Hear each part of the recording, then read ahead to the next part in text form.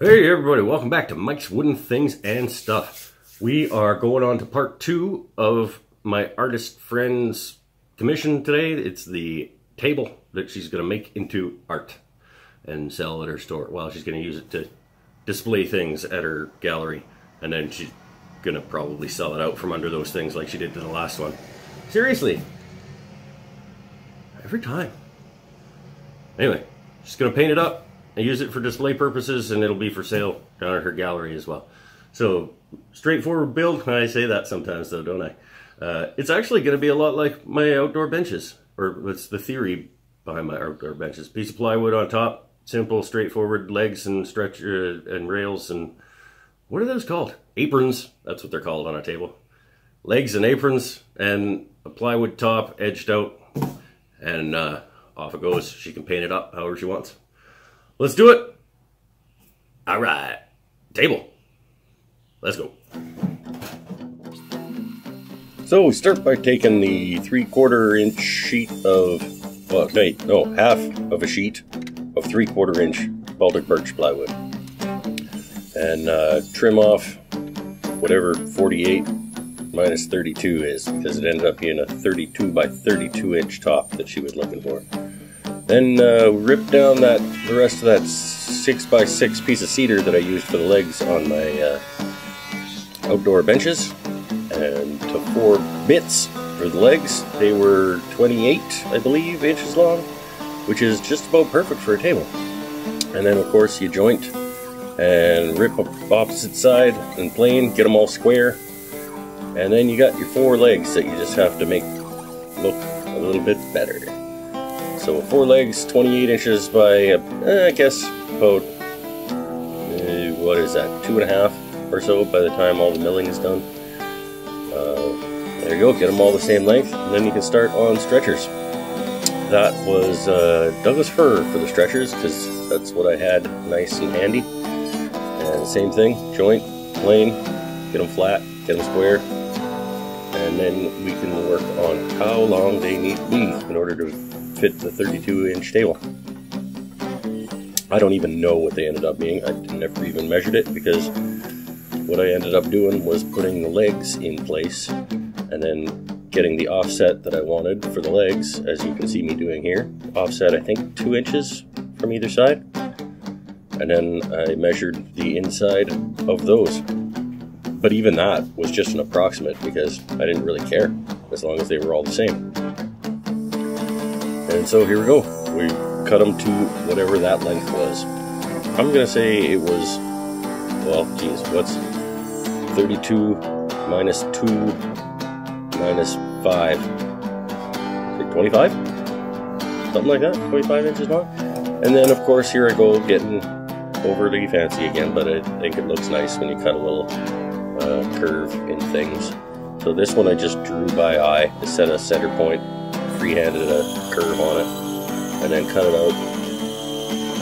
And as long as they're all approximately the same, that's all that matters. It was a nice, I think it was an inch in on the bottom, and then cut whatever that curve ends up being. And there we go, sand, make that curve nice and even, and do an initial sanding on the stretcher pieces as well. Then I have to go taper the legs, don't I? Am I doing that next? Yep, here we go. I want to say 5 inches from the bottom and 1.25 inches or so in from the inside. Mark one of them, mark the second one, and then same thing I did on the benches. You cut one side, tape it back on, because that's where your mark is for the second taper, and then you cut the second side. Pretty simple and straightforward. Then you just got to even everything out over with the sander and or hand planes or whatever. You can actually do this on the jointer as well. I've seen people do that, but I didn't. And here we go. That's the basic upside down table that we've got. And since this was going to be an art piece, and that is plenty structurally sound with just pocket hole screws, I just use pocket hole screws. If you don't know anything about pocket hole screws, you're going to find out somewhere else, because I'm not going to do any kind of tutorial on pocket hole screws. I'm not good enough at it, and I just know that for quick, simple joinery, it's a pretty easy system.